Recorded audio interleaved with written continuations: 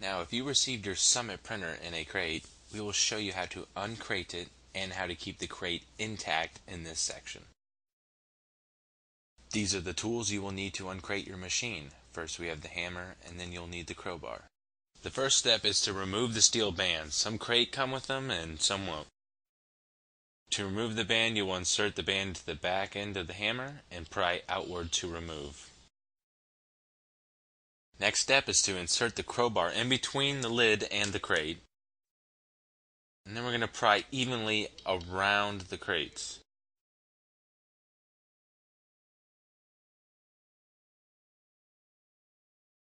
Next, we are going to remove the supports that are built into the crate. To do that, you will have to remove one side of the wall, slightly bang on it with the hammer, create a little room with the crowbar, and then you can wedge it into the support as well. The board will slowly come out, and then you can pry it off from the other side.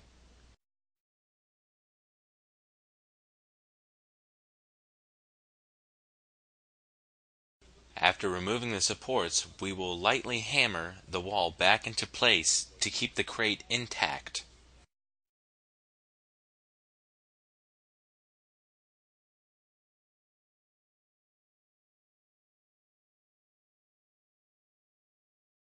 Now we can remove these top supports by prying them off with the back end of the hammer.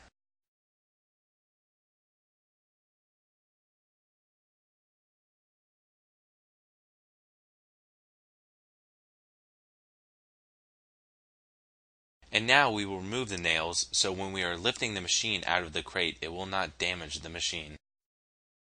We're going to go ahead and do that all around the crate. Now that we have removed the nails, go ahead and poke a hole with your arm through the saran wrap so that we can get a hold of the base. You never want to lift the machine by the arms, you always want to lift it by the base.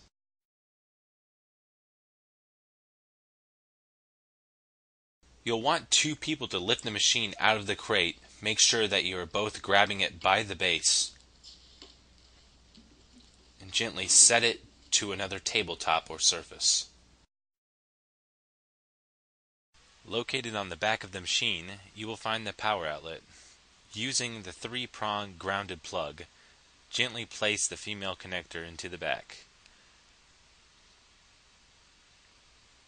Make sure that the red power button is off, indicated by the circle.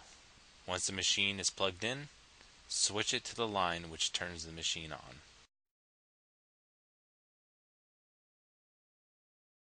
After plugging in the machine, locate the emergency stop button on the front panel. Twist and pull the button clockwise to make sure the switch is disengaged. If the button does not come out, the switch is already disengaged.